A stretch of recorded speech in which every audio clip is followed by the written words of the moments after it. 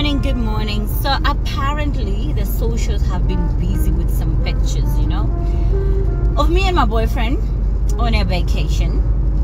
Some of them are beautiful, some of them are a little bit PG-18.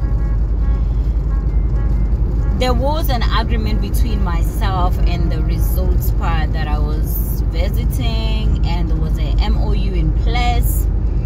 But the photographer who took the pictures, because he's a blogger, he's got his own page, he felt like, you know, I needed to post this. I want to be the one breaking the news. I want to be the one, you know, I want to be the one releasing the photos first, A, B, C, D, and all that stuff. Things just went the wrong way. Some of the photos were not supposed to be posted. But do you know anything for likes? I don't even know what to say right now. Professionally as a photographer, if you've been called out by a client, you know, to deliver service, you are hired to come and take photos. Those photos are not your photos. Those photos belong to the client who hired you, paid you to come and take the photos. They are not your photos. Your job is to take the pictures and give them to the client, because the client knows why they are taking those photos, what's the use of the photos and all that.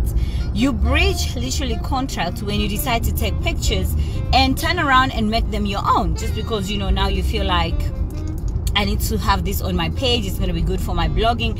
It is so professionally wrong, and that is exactly what happened here. Those photos, what is his name again? Devane. They were not yours.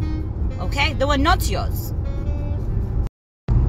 You all know we have pictures that are just meant to be for the gallery. You know, they just for my gallery. I love to look at them. I'm like, oh, we did this, oh, we went here, oh my god, did you try to kiss my bird? Oh, you know, those are my personal pictures that, you know, I took, and they were meant to be for my gallery, not for the socials.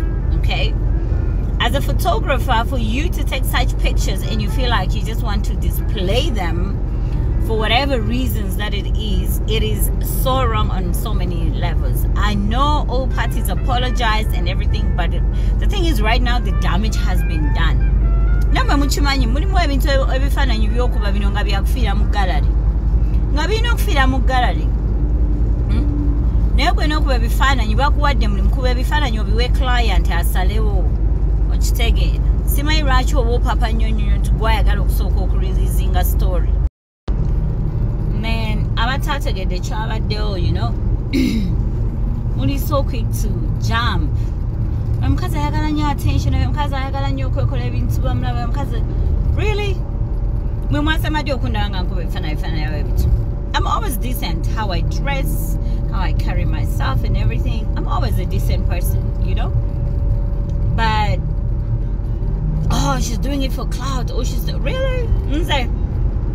You think at this point I still need people to pay me attention?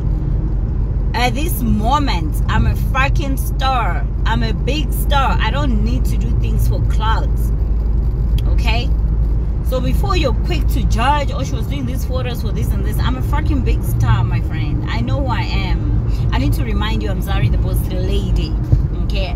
I'm beautiful, I'm rich, I don't need to do shit for clout.